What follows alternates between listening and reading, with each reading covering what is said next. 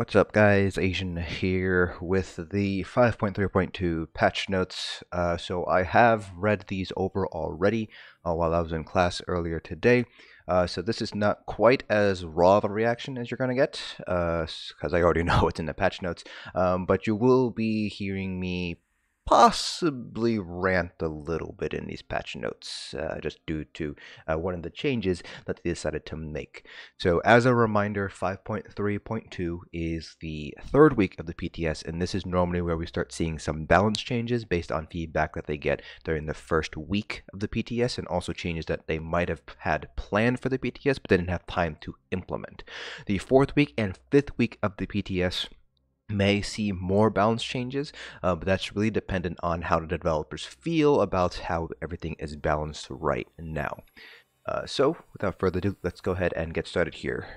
So 5.3.2, so one of the things, for those guys who are unaware of how the PTS cycle works, it's 2 weeks NA copies, 2 weeks EU copies, and then it goes back to NA. So right now, if you're on PC EU, you will have all your characters there. So for people who main PC NA like me, we'll have to make templates. So just keeping that in mind if you are new to the PTS cycles. So they're getting some more Jester's Festival testing in, a couple of changes, I should say a couple of fixes here. Clockwork City, it's just fix an issue here.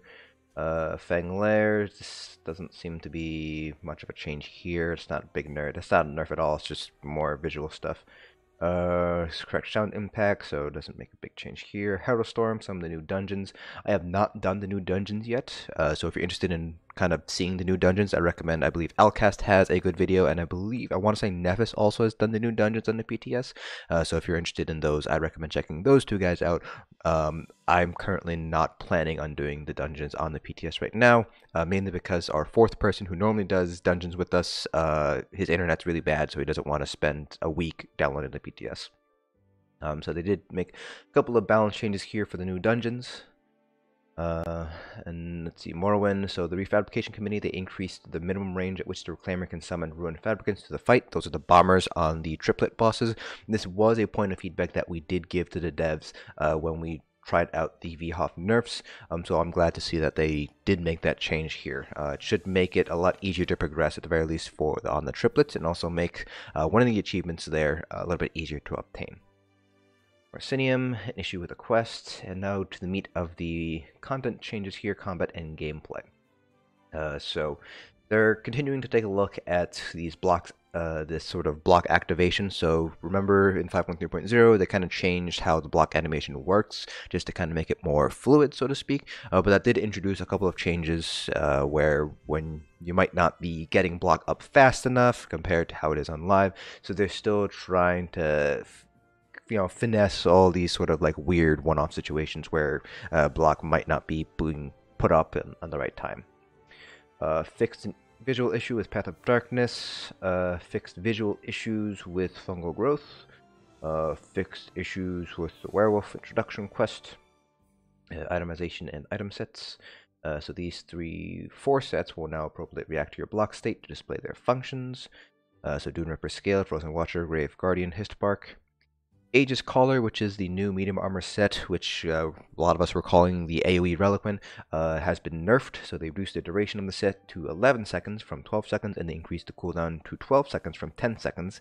They also reduced the damage tick to 3730 per tick versus 4880 per tick. So this ends up being about a 30% nerf to the overall damage potential of Aegis Caller. I am still going to be testing this versus something like New Moon Acolytes, so I'm probably going to do something like put the trial dummy in the middle of like 3 million dummies and just kind of see what sort of AoE DPS I'm able to do over the course of maybe like a minute to 2 minutes. And that will also take a look at sustain and things like that, so I'll probably pair it up with something like Laquestes or maybe VO, so be on the lookout for that. I don't think this nerf is necessarily going to kill Aegis Caller, but it's going to be a little bit harder to recommend running Aegis Caller compared to a set like New Moon Acolyte. I will have to do the tests and kind of give you guys my thoughts on those 2 sets, because those 2 sets look like they're going to be competing for AoE trash sets. Doom Ripper Scale, they increased the amount of armor the set grants to 5310.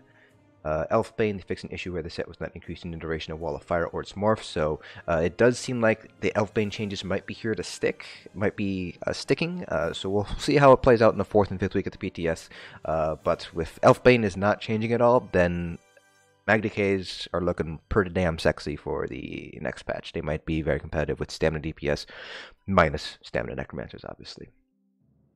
Iceheart, they reduced the damage shield of the set to 6,050 from 8,600. They reduced the damage tick to 500 from 770, and they increased the cooldown to 12 seconds from 6 seconds. More on that in a little bit. Yalnir's Nightmare, they fixed an issue where the stun and damage from the set could be dodged in some instances, so they don't want you to dodge it. The intention is to be having those defensive bonuses or blocking when the 5th stack appears, because there is a telegraph that kind of shows you if you're going to get punched. Mother Ciannait, I have no idea how to pronounce this, Ciannait, I don't know. They reduced the duration and cooldown of the set to 6 seconds each, down from 10 seconds each. Increased the shield value to 5,000 from 3,000, and the set now also restores 600 magicka if the shield is broken. So this is the Monster Helm set, one of the new Monster Helm sets, I should say, that provides a damage shield while you are channeling an ability. So the damage shield now lasts for 5,000, and the cooldown, or I should say, the shield is now 5,000, so you get a 5k damage shield. Duration is 6 seconds, and the cooldown is 6 seconds, and if the shield is broken at all, you get the 600 magicka back, so you just get that one-time damage shield. A little bit more on this in a little bit. This is mainly being compared to Iceheart, and I have some pretty strong opinions on the changes that they've made to this set and Iceheart. Unchained Aggressor, they reduced the duration of the set's bonus to 6 seconds from 9 seconds, and reduced the cooldown to 16 seconds from 21 seconds. They also fixed an issue where the major berserk from the set was not affected by Yorwald's guidance. So if we go over here, let me just look up the set really quickly here. So this would be...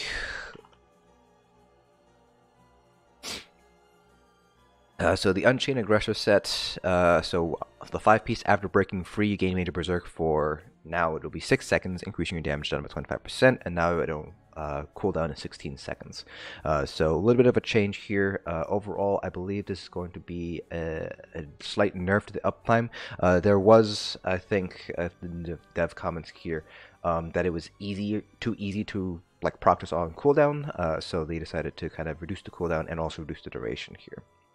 Then Vycosa, this is a pretty nice change here. I'm sure you guys probably have seen Nevis's video taking a look at the initial Vycosa nerf, but the set now reduces the target's weapon and spell damage by up to 20% for 5 seconds with a 15-second cooldown, rather than reducing it by up to 268 for 8 seconds with a 12-second cooldown.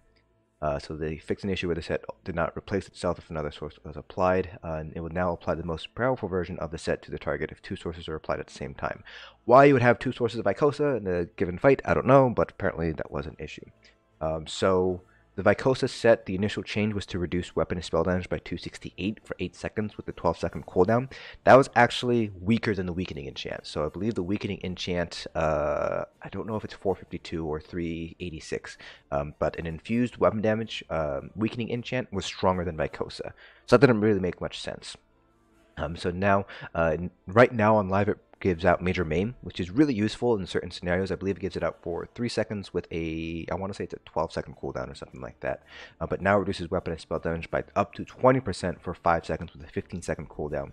So this should be, it's definitely a rebuff, so it's not quite as strong as Major Maim. Major Maim is a 30% reduction to damage dealt. So this might not be as strong against certain bosses because you're reducing a weapon and spell damage by a percentage rather than just reducing just damage incoming. So that really would highly depend on the boss's weapon and spell damage, and then how much you're reducing it by to kind of give it an accurate comparison to Major Maim. It'll be very difficult to tell whether this is going to be stronger or weaker compared to Major Maim. For the most part, I believe it'll probably be a little bit weaker compared to how it is on live, but it's definitely stronger than it once was. So I think this is a very good middle ground if the idea is to make Major Maim a little bit more difficult to obtain. 20% reduction in weapon and spell damage is still a pretty hefty reduction, plus it can stack on top of Major Maim, so if you have another source of Major Maim, maybe through like the Templar's Nova, you can all stack this up and you can get some pretty nice damage reduction this way. So I think this is a pretty good sort of compromise for Vycosa. And then they fixed a couple of things here, so not really much here to talk about. So, going back to the Iceheart and I'm just going to pronounce this Ciannait changes. Why the hell did they change Iceheart this way? I'm fine with the first two changes, reducing the damage shield and reducing the damage. I think that's fine because people like to use Iceheart when they're progressing the Trinity achievements. So those are things like, basically those are no death speedrun hard mode achievements, both in dungeons and in trials. So things like IR, Griffinheart, TikTok. A lot of groups use Iceheart just to make it a little bit easier. Now that's not necessarily saying that it is the best strategy because you still have to be able to do damage. So you're basically giving up damage for survivability. So I personally have always felt that Iceheart, as it is on live right now, is that nice middle ground between survivability and damage. You're not getting a ton of damage out. It's only 770 base damage per tick, and it's only within melee range, so it's not always going to be ticking. And the damage shield is also pretty nice, 8600. It's not super strong. It's not like you're getting a barrier every 6 seconds, but it's still decent enough to help give you a little bit of survivability. The 6-second cooldown, was pretty decent. It's not too long, not too short. And overall, I felt like Iceheart was really balanced overall for kind of the purposes why you would run Iceheart, basically. Now, though, there's really no reason to run Iceheart. A 12-second cooldown is incredibly long. The damage shield is 6k. If it was a 6k damage shield on a 6-second cooldown, okay, I'd be okay with that. It still sort of fits that mold of giving up some damage for additional survivability, and it's not that big of a drop. But when you basically double the cooldown and then you decrease the damage shield, there's no longer any reason to run Iceheart anymore. And I don't see why you would nerf this set down. So basically right now it's just a decon set now with these changes, in my opinion. There's no point in using Iceheart anymore if you're going for those Trinity achievements. 12 seconds is just too long of a cooldown for too small of a damage shield for a 6k damage shield. Again, a 6-second cooldown on a 6k damage shield, it's clearly a nerf. It's still a little bit over a 25% nerf, but it's still reasonable. You're still giving up damage and you're gaining some survivability, and it's reliable survivability. Now, though, every 12 seconds doesn't really make much sense. And then you combine that with what they did with Mother Ciannait, which they basically buffed it. So they increased the value of the damage to 5,000, and then they make it restore magicka if the shield is broken. Now, this is only on channeled abilities, so not many casters are going to be able to use this. This is definitely more of a